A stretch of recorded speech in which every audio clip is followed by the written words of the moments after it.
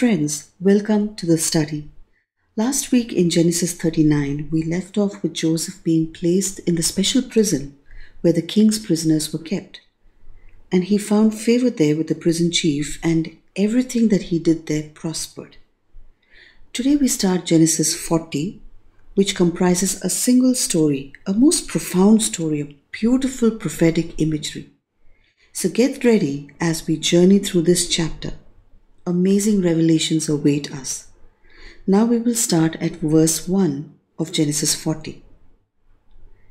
And it came to pass after these things that the butler of the king of Egypt and his baker had offended their lord the king of Egypt.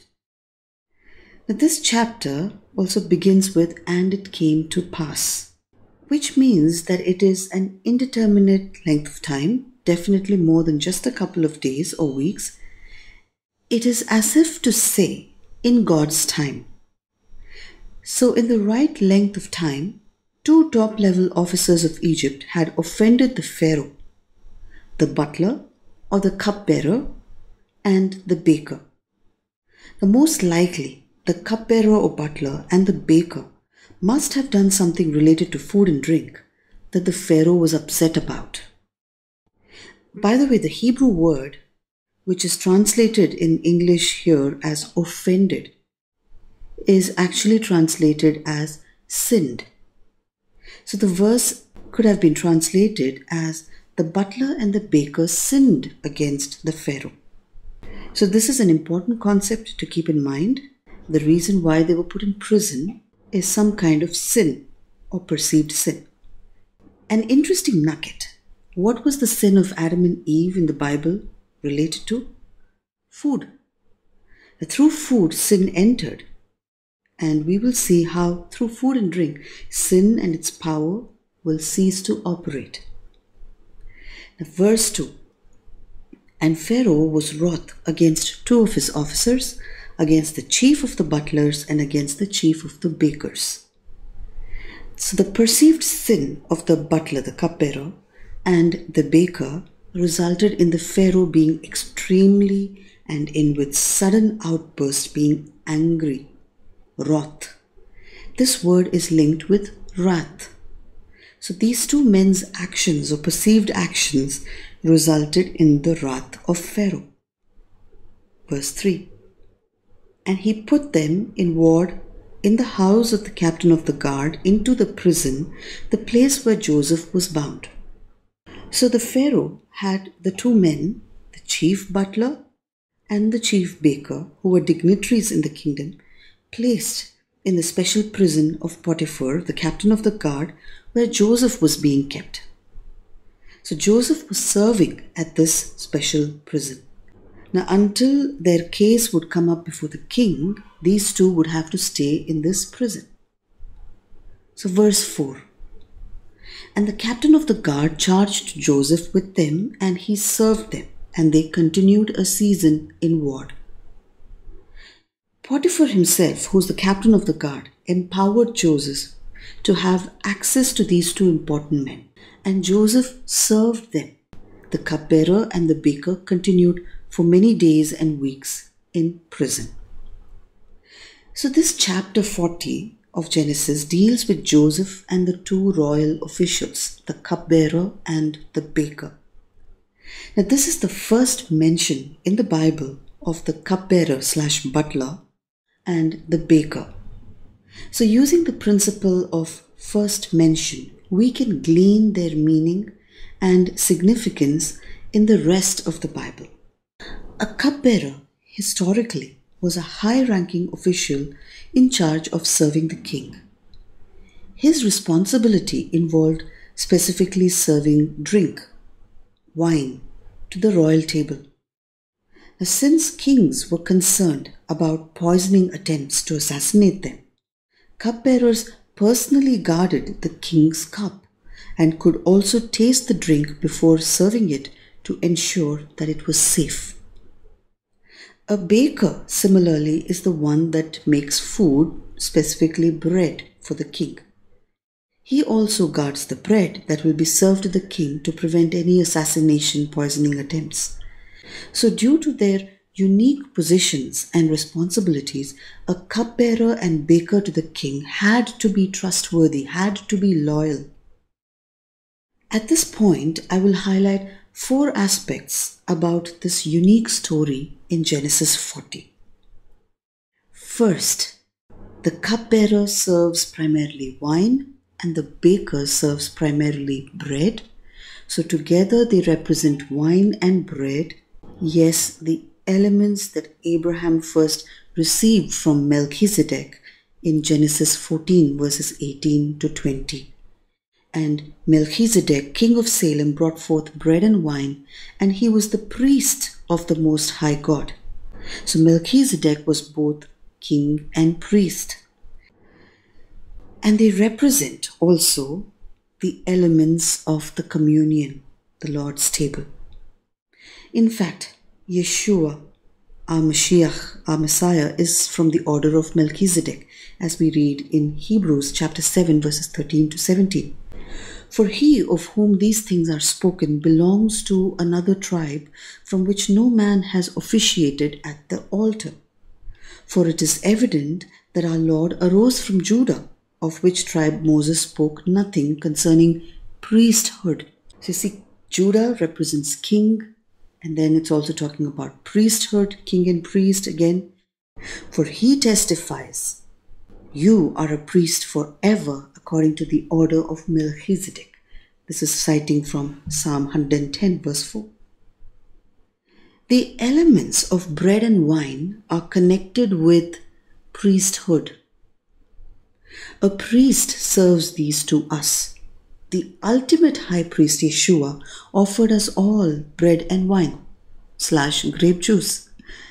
And the same that we as Christians partake of at the Lord's table as the new covenant.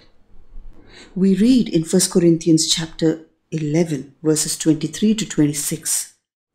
For I have received of the Lord, this is Paul writing, that which also I delivered unto you, that the Lord Jesus, the same night in which he was betrayed, took bread, and when he had given thanks, he brake it, and said, Take, eat, this is my body, which is broken for you.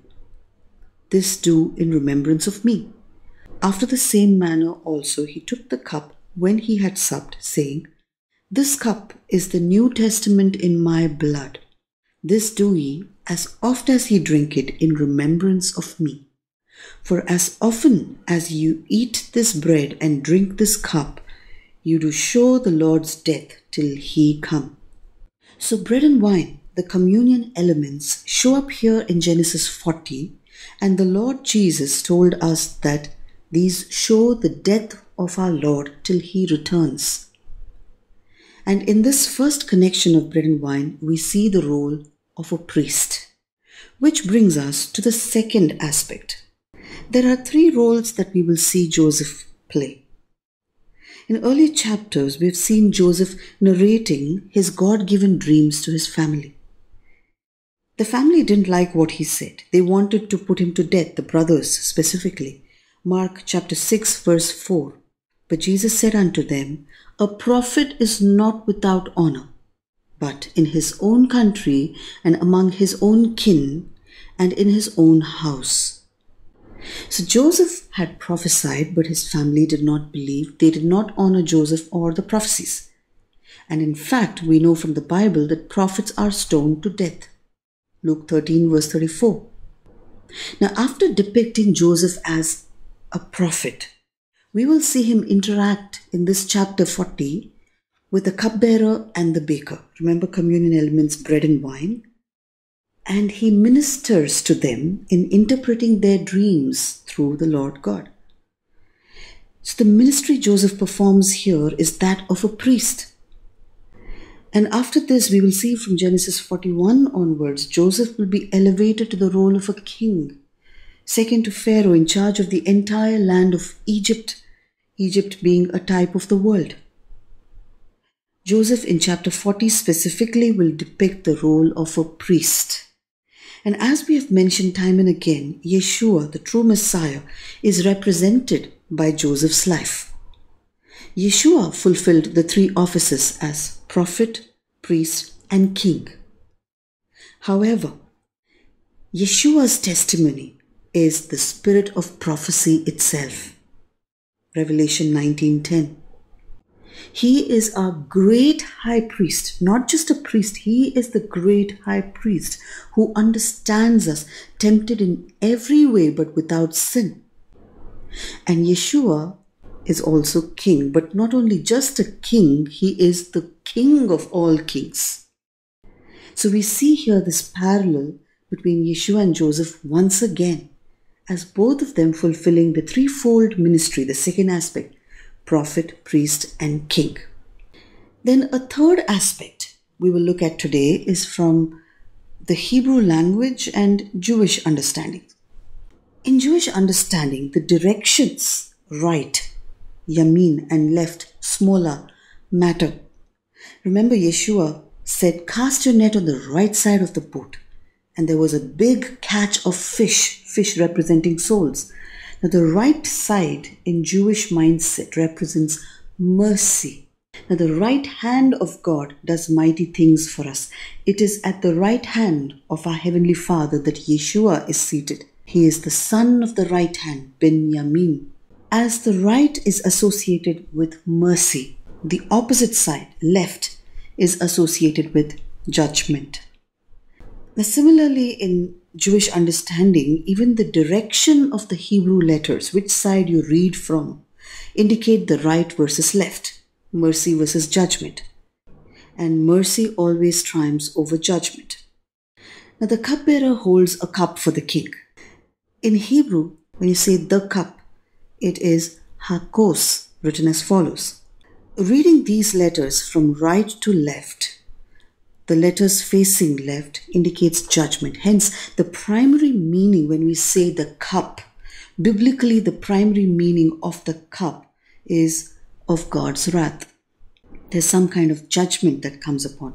The same set of letters, the same word, but we read from left to right, that is facing right, the side of mercy. It gives us the word sukkah, which means booth or temporary shelter. In fact, the Feast of Tabernacles, or the Feast of the Ingathering, is called in Hebrew as Sukkot. It's the plural of Sukkah. So being under the Sukkah can protect one from the cup of God's wrath. Now, this is a Jewish understanding. Now, similarly, the baker provides bread. Bread in Hebrew is lechem, written this way. Yeshua is the bread of life. He is the bread broken for us. He was judged for us. The letters are facing left, hence the bread being linked with judgment. Now the same word spelled backwards, that is reading from left to right, facing right, machal. Very interestingly, this machal is also the election symbol of the Likud party, Benjamin Netanyahu's party in Israel. And you know what this word means? It means forgiveness. The bread in reverse facing right is forgiveness. You see, in the New Testament we read, give us each day what? Our daily bread, and forgive us our sins. So from this Hebraic perspective, the cup and bread, when they both face left, they are both under some kind of judgment, as we see the cupbearer and the baker now in the prison. However, in reverse, facing right, they can result in shelter and forgiveness. This is a significant connection that we will revisit as we progress through the dreams of the cupbearer and the baker. And finally, the fourth aspect, from a Jewish versus Christian or Messianic Jew perspective. Now, within the Jewish perspective, another very interesting connection that I found was that Jews to this very day, on their Sabbaths, they start with wine and then break bread. Now, I think that is why in this chapter 40 we see that the cupbearer is mentioned first and then the baker, wine and then bread. But Yeshua, during the Last Supper and to this day in our Christian faith, we start with bread, bless and break it, and then take the wine or the grape juice, bless it. So in the Old Testament, with the animal sacrifice format, first blood was applied to the door. and then the lamb was eaten. Right? Exodus chapter 12, verses 5 to 8. So notice also in this context how the lamb was not to be tortured or beaten or whipped. Its blood was drawn out and then it was roasted and eaten. In the new covenant, however, when the ultimate Lamb of God, Yeshua, showed up, the bread represented his body and the wine his blood. This he did at the Passover meal to underline the message that he is the ultimate Messiah Passover lamb, whose body was marred and beaten to look like the unleavened bread of Passover, the afikomen. His body took the marks to represent that very special bread which is without yeast, no sin. And then his blood was fully shed for all the sins of the entire world. Now this mirror image is indeed a very interesting multi-layered pattern. We can look at that. So today we looked at verses 1 to 4 of Genesis 40. Stay tuned. Until the next time, grace and peace be multiplied to us all. Maranatha.